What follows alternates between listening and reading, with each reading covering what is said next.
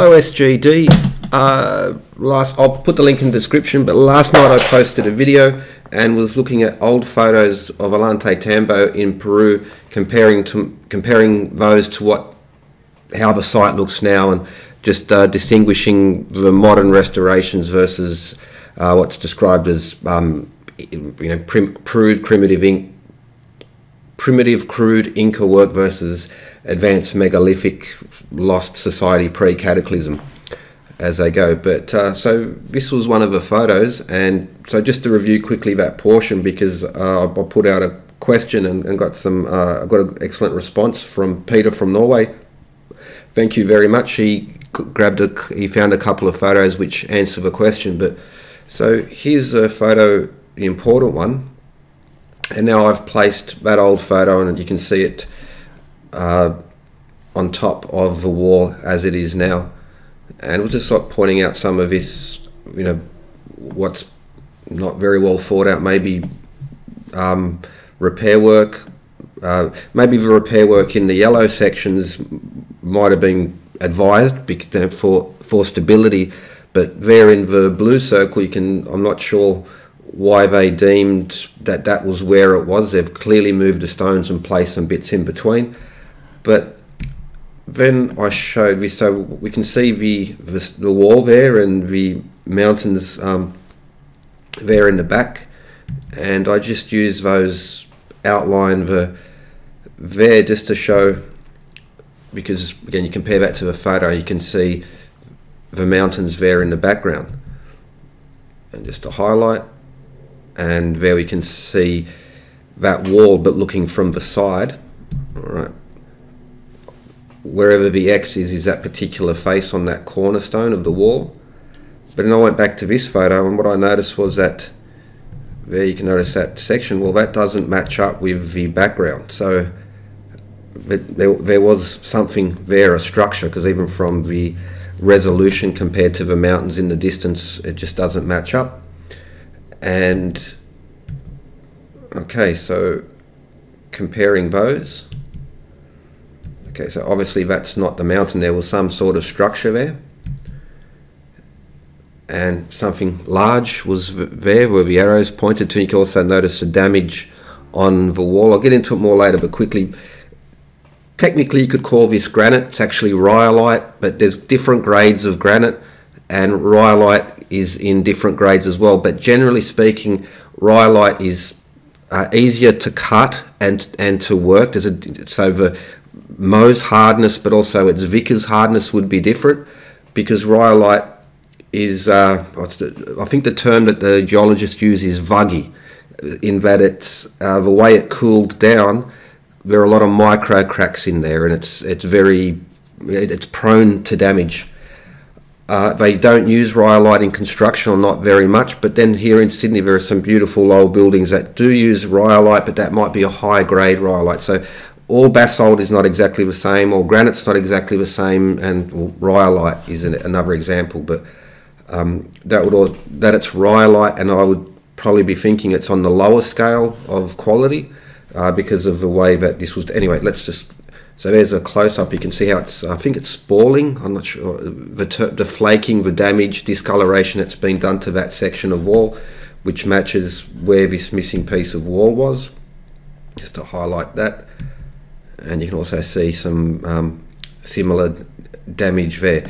Some would say that this was the evidence of a cataclysm and a solar flare. It's just curious to me that the solar flare cataclysm always knew to target, it avoided it avoided the bedrock and everywhere else, but whether it's in Egypt, it targeted a statue or it targeted a particular piece of wall. It's very, very sentient, apparently, very vindictive. The sun doesn't like stonework for some reason, but it'll 3 feet away, it will leave the bedrock undamaged. But anyway, so there we see Ollantaytambo from an aerial view. Just so again we're locating ourselves, you can see that particular stone. This was all covered in the last video, so if you have seen it, I'm sorry, but maybe someone's going to see the second part, so they wouldn't understand where I'm coming from. And I made a luckily no one took me up on the wager, but I bet that these stones there circled in white were part of a casing running along the side of that wall. Well, it turns out it's not. I was wrong on that. And so, no, those stones definitely not. Okay, but so that's what was covered before. Now, this is Peter W. from Norway. Again, thanks again. He sent me a couple of pictures. And I think this one's 1910, Hiram Bigham. Well, the next one is, but either way, now here's another from a similar period. But again, you can see on the side, I'm not sure if the cursor is going to show on the screen grab, but you can see this wall in higher detail. It is not those large single piece blocks. It's clearly made from smaller pieces, more standard masonry. Here's another picture.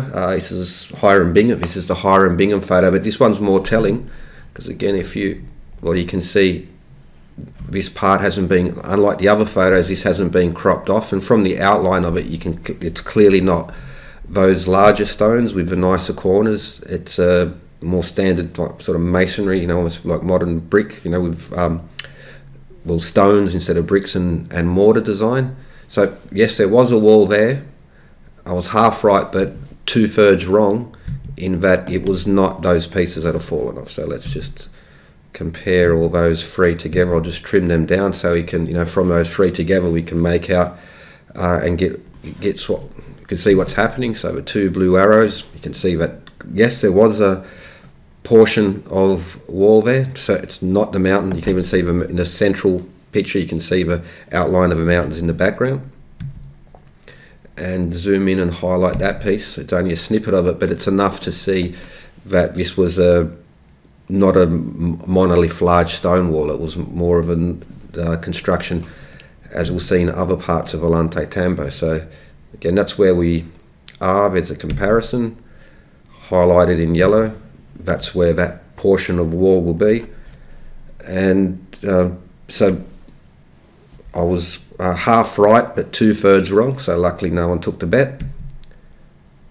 And then just to compare where that wall was and the damage and discoloration on that portion of wall there. Definitely not those stones, could not have been those. But that wall, which we saw that snippet, you could see it was sort of boulders, almost like brick and mortar construction.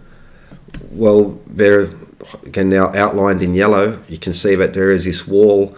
And that wall runs right to the top of a mountain, and there's another little fortress outpost right at the very peak of the mountain. And so there's a barrier wall which runs all along that from the ramp right up to the peak. And that we'll see a picture of how those walls are constructed. Well, that's how that particular wall was that I pointed out is now missing. And so where that yellow arrow is, you can see well, there's a gap there in the wall, and there's a reason why that would be there as well. But again, thanks to David Thornley, he sent me an excellent series of from Peru, excellent photos. And so that's at Ollantaytambo. That's where that yellow arrow is pointing to, and that gap in the wall. It's a doorway which leads through, because this, we'll show you in a second, Ollantaytambo was an important fortress, administrative centre. So this portion where you can see the polygonal walls and the great wall, they're essentially just retaining walls, but in this part there was living quarters, like proper built, workspace, administrative centres, like an actual building to be lived in, as opposed to essentially retaining walls. Okay, so that's where we are. Now the important part is, okay, now we can outline all of the road network, whether from the valley or the mountain roads, are all funneled and driven through and passed directly through that administrative centre where the inhabitable buildings are there in Ollantaytambo. So this fortress controls the road network along the valley and up into the mountains towards Cusco from Machu Picchu. To the left, you're going to go down the mountain, down the valley, to eventually you'll get to Machu Picchu. If you go to the right, you're going to go towards the Inca capital at Cusco. And all the roads were funneled in and controlled here. So this is, it's obvious. It's almost like Minas Tirith in Lord of the Rings. There's this spur coming off the mountain, and it just controls the roads and line of sight as well. Now, okay, so there in the yellow circle is Ollantaytambo, but notice how, again, let's go to the next one. That direction you're going up to Cusco. In the other area you're going down towards Machu Picchu, but you also have this valley which leads off at the top of the image there. So all the roads are all funneled into Ollantaytambo, and even on the opposite side of the valley there are other smaller outposts, but they're in direct line of sight. So from that fortress there you can see down the valley towards Machu Picchu, up the valley towards Cusco, as well as this other major valley which leads off along the top of the image there. Now, Ollantaytambo was also roads, communications, any messages, everything's going to be reported and seen through there, and there are those walls and forts to basically stop traffic, smugglers, spies, enemy, whatever you want to call them. But Ollantaytambo, and that's just one of them, has multiple fountains, freshwater fountains there. So again, has the runners and are coming along. Will it be the fortress is there? It's also a good place to water the llamas or the runners which are moving along through these. The road network is just like with ancient Rome. The Inca road network was just huge, fantastic, extended almost from southern Chile all the way up to Colombia on the east and the west side of the Andes Mountains. Alright, so why would you think, oh, there's fountains, but there's a river there. Why would they be this be necessary? Well, let's take a note. So there you can see the yellow arrows pointed to the fortress part. Well, the river that runs here, the Urubamba, I always get that's the river running through there, and if we zoom in, this river runs all but dry for parts of the year until the snow melt comes along. So it's not a navigable, you couldn't navigate it with rafts all year around, and for part of the year you wouldn't get your feet wet crossing. So again, I'll come eventually working towards a video in regards to how did they move the stones, where were the actual quarries, that type of thing. And the question, well, how did they get it across the river? Well, the rivers, you can cross the river at the right time of year and not get your feet wet. So there's no mystery about how did they cross the river. It's dry. But also in regards to water, so that's the importance of the fountain. So even though they're up there in the mountains, do you think there'd be no shortage of water? Well, sometimes there would be, and that's why those springs are very important, especially where the road network comes together.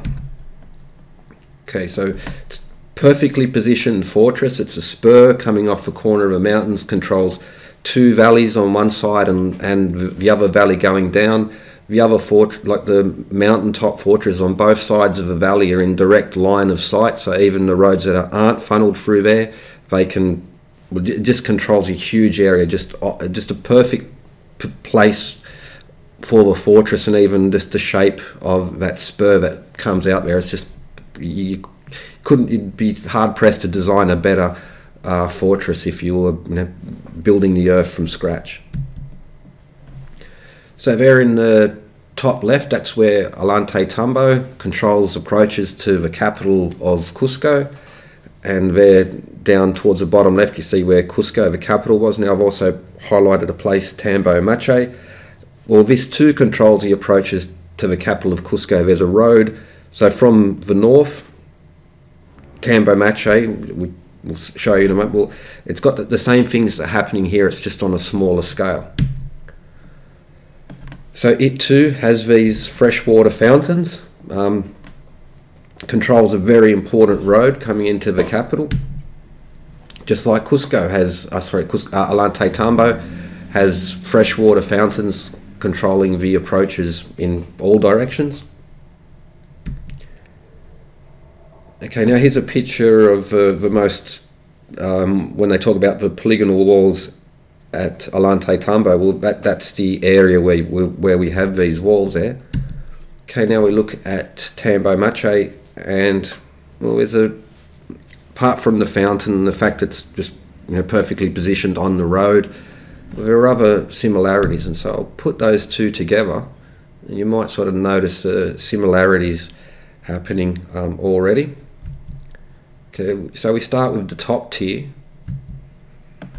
On the top we see Ollantaytambo, underneath Tambomachay, and the trapezoid niches, but more importantly is the style of stonework. It's more rectangular. They're not perfect squares, and there are a few six-sided or five-sided, but almost 90% of them more are four-sided blocks.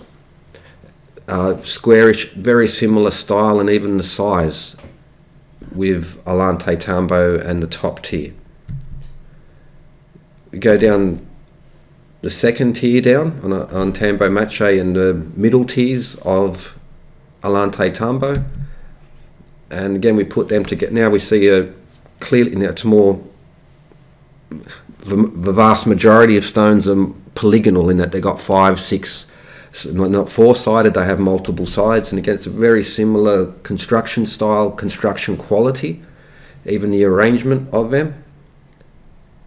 Okay, now we go to the bottom tier of Ollantaytambo and Tambomachay. I've just there's an area there which possible restoration, these small blocks. I couldn't find an old photo of that particular area, so that's possibility that the lowest quality there, which you can see, is a modern restoration preservation work, but the other parts you can see it's polygonal work, but the quality's going down. And on the bottom photos you can see those lower tiers of Tambomachay as well. It's polygonal stone, but again the quality is different. Okay, now we'll go back to now. Now I'd be thinking that you would begin from the bottom and work up. If you're building not necessarily the case, but probably the lower work is at the bottom, which I'd think because of the fountain being so important, that would have been done first, and then you build up and backwards. Doesn't have to be like that, but I'd say probabilities.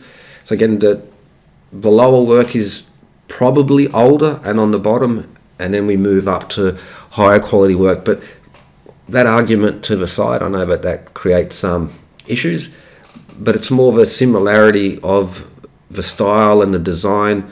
There's some sort of meaning probably there, but I just wanted to include that in this video as well, because it doesn't sort of sit in what I want to do in regards to transportation and stone cutting and the quarries and so forth. So I thought I'd put those in here, and with that earlier correction where that missing part of the wall is not those large single blocks. It is more standard masonry type, sort of brick style of wall, and how that again matches with the administrative or the living port of the court, the buildings for business, politics, living, cooking, or whatever you want to call it. So again, as when we talk, so whether it's Ollantaytambo, not exclusively, but this high quality polygonal work is really retaining walls for the most part. Now in places like Machu Picchu, there are buildings with that, but again they tend to be very small, and they could not build ceilings, stone ceilings. They had to use other methods to put roofs on, and this just with regards to megalithic and polygonal work. I would say a vaulted ceiling, which is a stone ceiling high up in the air on thin walls, is just a much higher, like just on a different league of quality of engineering and masonry, as opposed to beautifully made retaining walls. Is there any supposedly megalithic pre-cataclysm ceiling? Well, they apparently couldn't build roofs out of stone. It just remains walls and block and lintel construction for the most part as well. But thought that this, apart from that correction, again thanks to Peter W. from Norway for finding those photos, which have the better quality, showing that extension as it was from the old photos. Okay, so that was one, again thanks to Peter, and the one on the top right as well. Also, you can see the graffiti that's been done in there, that's been cleaned off. So someone's scrubbed down the wall. That's not painted on, I believe, but that was being scratched in. So now versus then, there's been, the material has been removed. And I'll try to remember to put the links in the description, because these high quality photos are from David Thornley, and he's posted his collections on the net. So they're not, he's made them available to anyone who's interested. So photos such as these, and the fountains and so forth. So excellent collection. I made a slideshow of David Thornley's photos, and I'll try to remember to link those, because then in there you have the links to his where you can access those photos online and go through them in detail and at your own leisure. So yes, the wall definitely was there on the side, but it was not the rhyolite or the grey. There's red rhyolite. There's also a dark grey stone from the same quarry. I'm not sure if that's a rhyolite or another type of granite, but those blocks, no, they were not on the wall formerly. And also just a comparison of the fortress position of Ollantaytambo, the way it controls the road network, and that design style, the fountains, spring water, clear fresh water at Tambomachay, again. So another David Thornley photo. But so yeah, just a add-on from the video I posted yesterday. And so wall was there, but it was not a large block wall. It was more your sort of standard stone wall and mud mortar construction, and also the comparisons between Tambomachay and Ollantaytambo as well. All right, so with that, cheers and have a good one.